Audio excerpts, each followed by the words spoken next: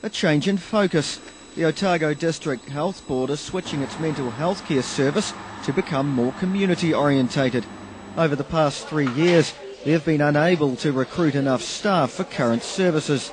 They are planning a major revamp, spending $1.7 million on Otago's current mental health care system.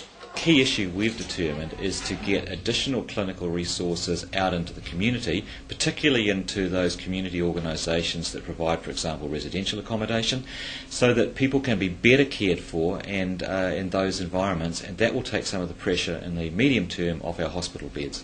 Currently not enough funding exists to meet demand in nurses or specialists in the mental health field.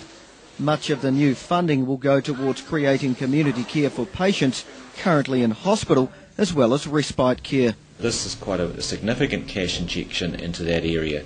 We don't currently fund these organisations to provide those levels of clinical care, and therefore if it happens by good luck rather than good management. We want it to happen by good management, and that's why we're putting the funding into it.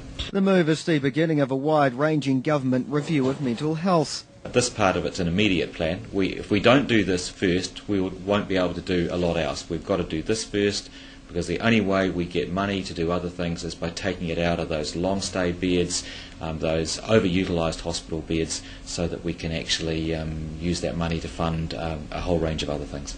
Well, the Health Board haven't released details. They say plans are already well advanced. Jeff Yorston, 9 Local News.